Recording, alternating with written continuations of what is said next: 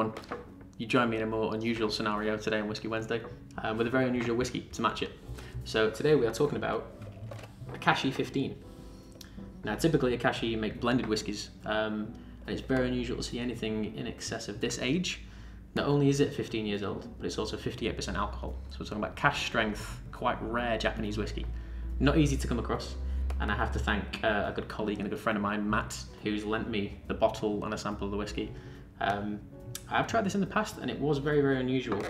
And there's quite a bit of history to cover with Akashi, but we'll keep it as short as possible. So it's based in a little village called Hyogo in the town of Akashi. And they were given a license to make whiskey in 1919, so a very, very long time ago.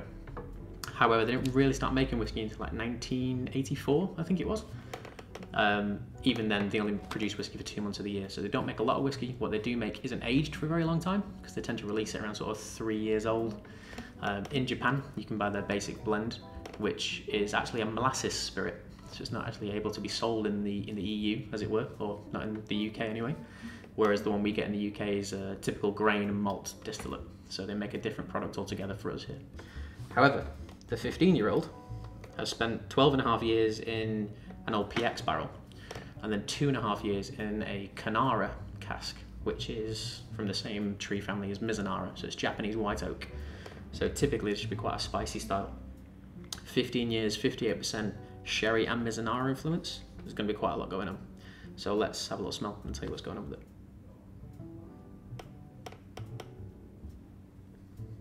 It's oddly quite, it's not that smoky, but it reminds me a little bit of kind of those cask strength Port Charlotte bowls. It's quite oily, it's got like a sea salt, sea breeze thing going on.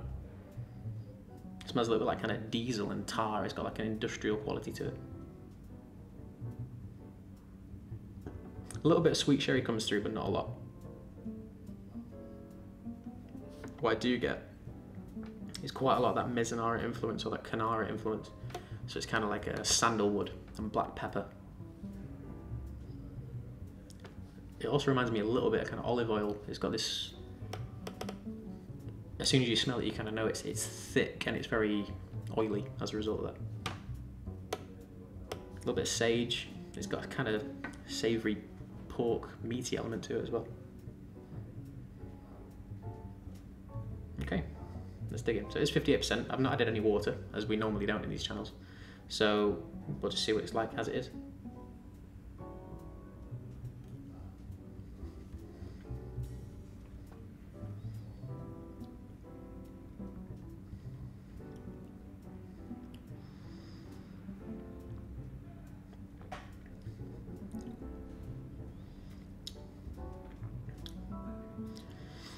That is not very Japanese at all. You could mistake that for cask strength Speyside, but with just loads and loads and loads of little tiny things going on all over the place. The first time I ever tried this, it was after a night out with Matt and another one of our friends, Rob. Went back to Matt's flat, he cracked this open, he let us try it. At the time, I remember it felt like it was tearing taste buds out of my tongue because it was that spicy. Now I'm a bit more accustomed to it. That was like 2 or 3 years ago. It was a very long time ago indeed. Now my palate's developed a little bit more. Given it's 58%, it's actually quite easy going. It's very, very easy to drink. And it's just, every single one of these little subtle flavours is really rich qualities to it. So it's got like a black truffle quality to it. It's got a slightly kind of starchy quality to it, which reminds me of pasta. I know that's a weird tasting note, but it does taste a little bit like starch. And then you get that kind of, that sage leaf, that kind of crispy pork belly note.